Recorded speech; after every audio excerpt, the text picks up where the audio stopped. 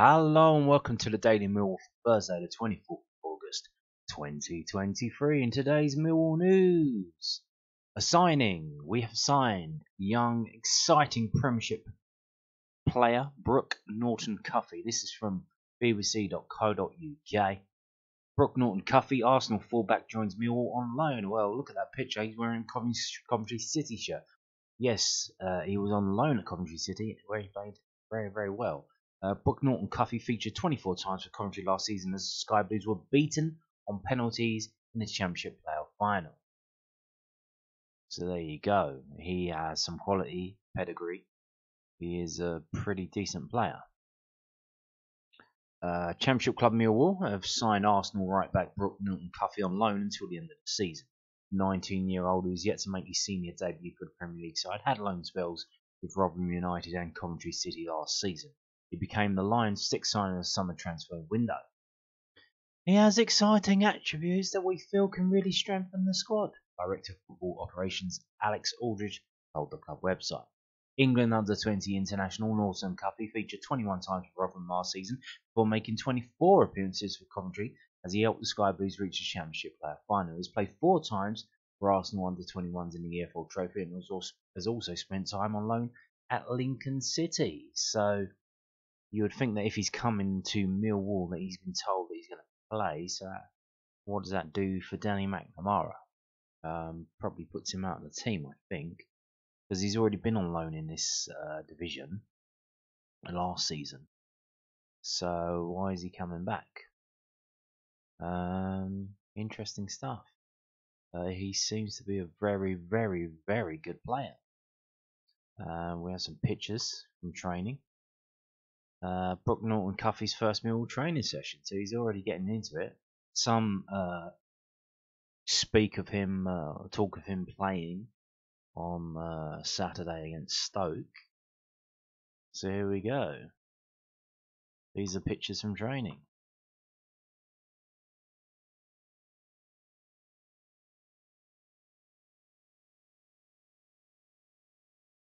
Not just of him, but of other players there. Interestingly, Joe Bryan is back. Can't see Casper Dinor, but Joe Bryan is back. Vogelsam are there, so he hasn't gone to Germany for some kind of talks or move to Germany yet. He's still here. So yeah, that is not Casper Dinor. That's Adam Barrett. They do look kind of similar. So yeah, here we go. And we're back to the beginning. So interesting stuff. So now, Gary Rowett signing an attacking right wing back, so he can play the formation that he knows doesn't work. Because what are we going to do? We're going to bomb down the wings and cross the ball into nobody because we don't have a target. Or are they going to cut back and then just tuck it inside and then that's what? So they're either going to whip it into the defenders who are just going to mop it up and clear it away, or they're going to cut back and just pass it into, I presume, whoever's in the middle, Fleming or Nisbet or whoever. So yeah. We'll see. So he's got his attacking wing back now, attacking right wing back. Obviously, Gary Rowett's been on Danny Mac's arse all the time, saying he's not good enough going forward. Well, here we go. You've got your man. So if this changes things, very well. If it doesn't, you're going to get slated. Because this guy's really good. If he comes into our system, managed by Gary Rowett, and he has no effect because it's the system that's dog shit, then we got problems because we've basically just spunked all our money, bring in players to go back to a system that we started last season with that didn't work and had to be changed. And once it did change, we were on an amazing run of winning games. until about April or March, when it all fell apart again. So, good luck with that. Hope we don't ruin the guy. Now, talking about young players, obviously we've got some young, exciting players now. Norton-Cuffy, Romain Esse, Edomu, and Emakhu. Very exciting talent. Young talent at the club. We got this from londonnewsonline.co.uk. Millwall boss admits young striker staking strong claim for starting spot after early championship return. Well, he created one goal and scored the other, and we've only scored 2 goals. So if you're trying to make something happen, there you go. That's it. So what else do you want? So yeah, Emakhu's done his starting prospects in Millwall no harm by his impressive start to the championship season. The Irish attacker's surging run created Romain Esse's winner at Middlesbrough on the opening day, and Emakhu, signed from Shamrock Rovers last January, produced an excellent finish of his own in Sunday's 3-1 defeat at Norwich City. There has been loan interest in the 19-year-old, but his performances for the South London club could mean he stays as part of Gary Rowett's squad. The Mill boss told the South London Press, "From the start of the pre-season, he's impressed. Last year was all new for him and he struggled physically to stay fit and stay with the tempo. And that happens sometimes with a player who comes from a different league, different level. What he's done this season, he's looked like he's done a lot of work in the summer, that he knows what he needs. He looks to have taken that next step physically. He's come back wanting to get in the team, and it's been a brilliant attitude from him. He probably felt that League Two loan might be something that would have given him extra minutes. And now he's found himself in and around the first team, setting up goals and scoring a goal. It's been a brilliant start to the season for him. He's very close to starting. He's certainly in my thoughts when it comes to picking the first 11. He's got to keep doing that. He will get lots of minutes this season if he continues like he did at the weekend. He's come on in games and set up a goal and scored a goal. Statistically at the moment, he's had a big impact. Of course, there is a bit of that which thinks, can he do it from the start? He's got to keep going doing that. I don't think at the moment we have to look at all the young players to start getting us results, but I also think they haven't done themselves any harm with their performances. Obviously, I think probably maybe the quickest player in the squad. So when you're bringing him on as a substitute, he's got that pace to go up against tighter plays. He's obviously going to have an impact. Can he do that from the start? So it might be, obviously, in this day and age, you've got all these subs that you can use. It might be best just to keep bringing him off the bench, but you've got to do it earlier than the 80th minute. You've got to do it earlier than the 60th minute. If we are playing dog shit at half time in the first half, like, you make the change at half time. So don't hold back. Could be starting against Stoke, maybe. I don't know. Here we go. This is also Gary Rowett speaking to the Southwark Spirit, determination, and front foot football. Mill manager plots path to getting season back on track. Fans have been concerned by early results this season. Gary Rowett is leaning on his experience to turn things around. I don't think it's the results, it's the abject performances. You're playing 5 at the back and say, whoa, it's 3 at the back. Yeah, but we're not going forward. So it's 5 at the back.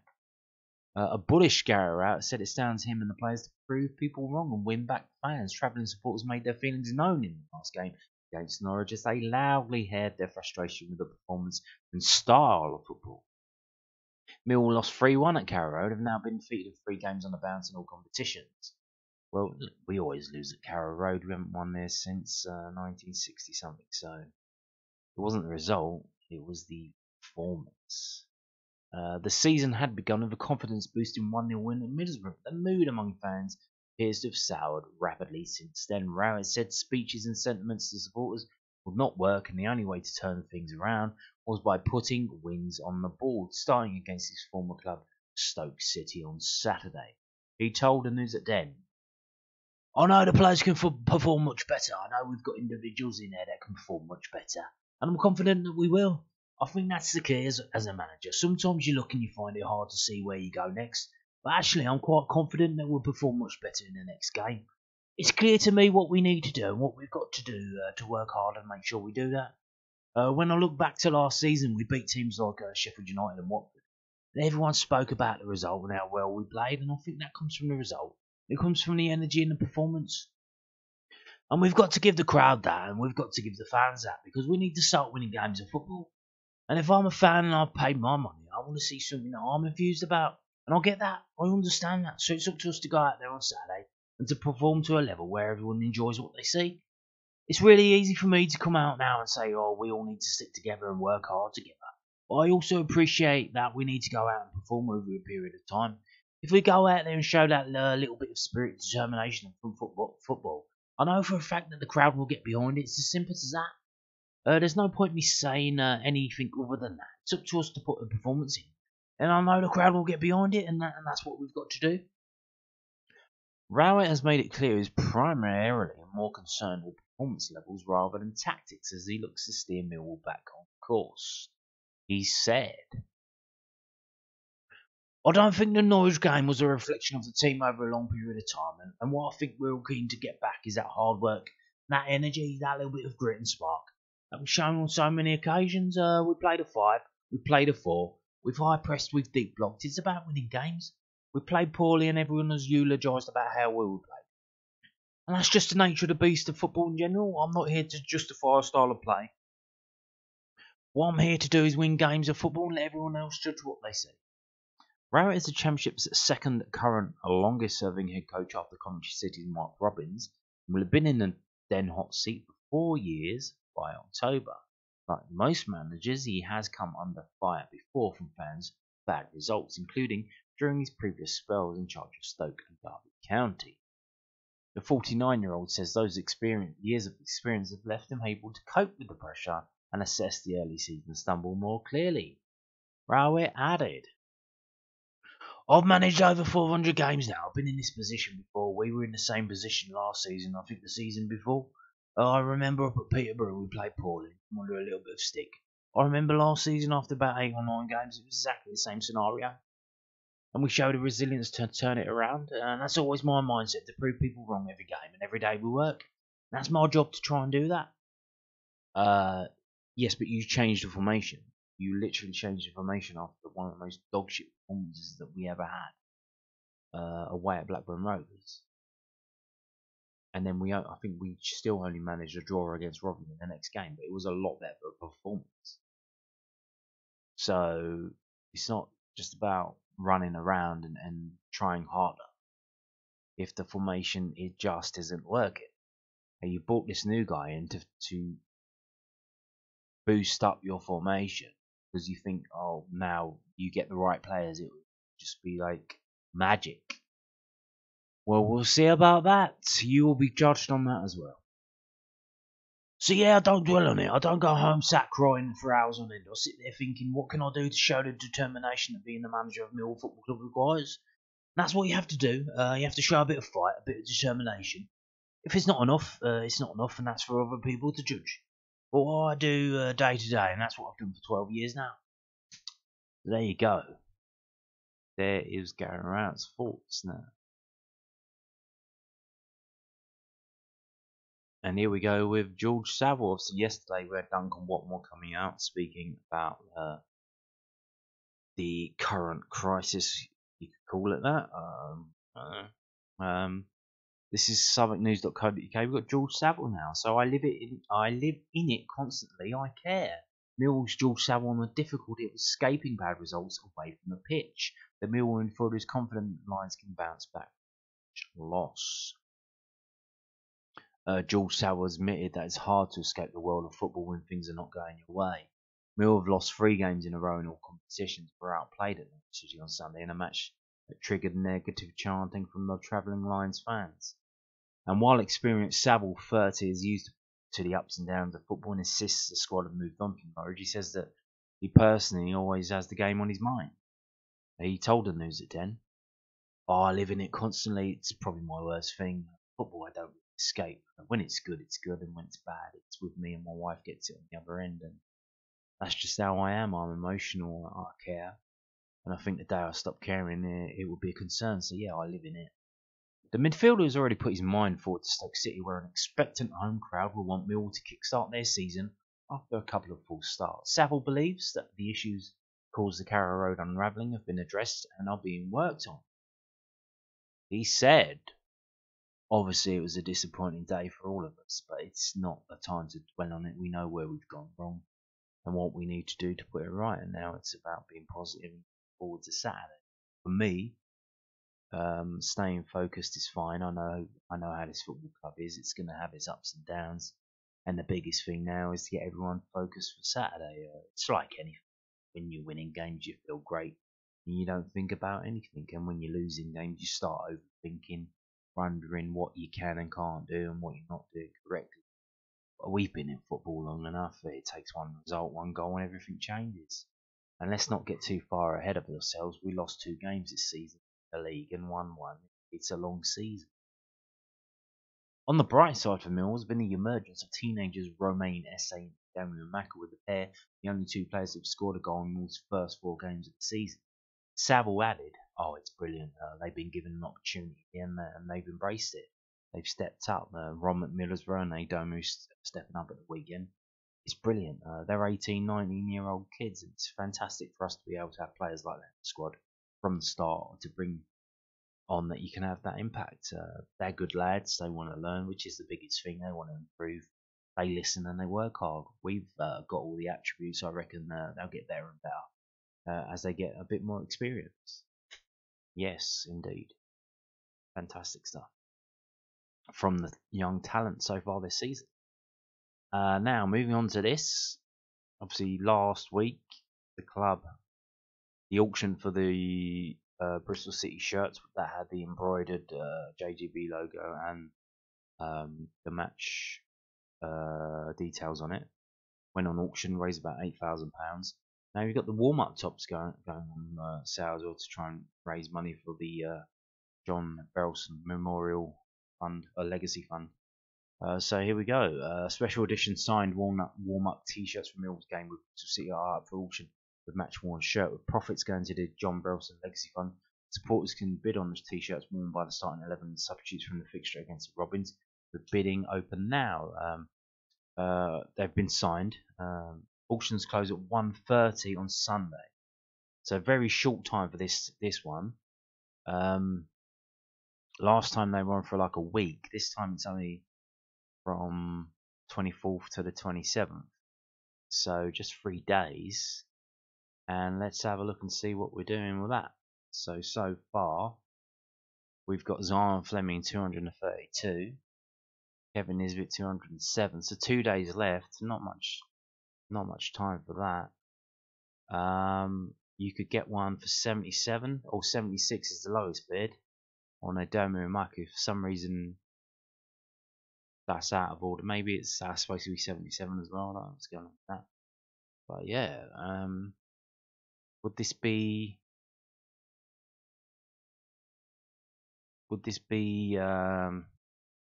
more collectible than the home shirt? Even though the home shirt was embroidered with a special thing saying it was from that day, you could buy a home shirt with a name and number on and go and get it signed. How many of these can you get? Like just the ones that you see here. However many was that? 19, 20, whatever. 20. So that's it. That's all there is, and quite a unique piece of Millwall memorabilia. And obviously, club trying to raise money for whatever they're doing, a statue, whatever they need to do, for John Berylson. So yeah, here we go.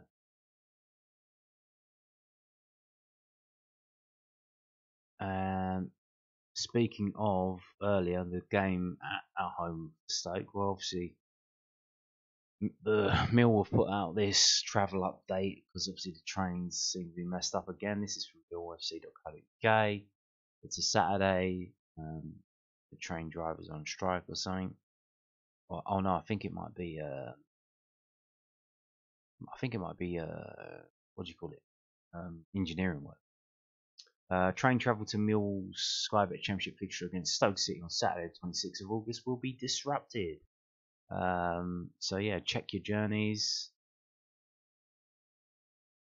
You go to Surrey Quays, you go to Bermondsey on Jubilee line, or you go to the buses to the Old Kent Road. You know where it goes by now if you're a Millwall fan. This has been happening for the last 2 years. It's annoying and it's messed up. And it's amazing that so many fans, like, there was a game, one of the games where we sold a lot of tickets with the sellout was on one of these days. It's pretty incredible that the fans found a way, took the time, extra time to get to the ground, and still went there and still sold all those tickets. So yeah, check your journey before Saturday, and let's hope we get a result so that the long journey home isn't arduous and is enjoyable, because Millwall won this game and you're happy that that happened. And on that note, thank you for watching and goodbye.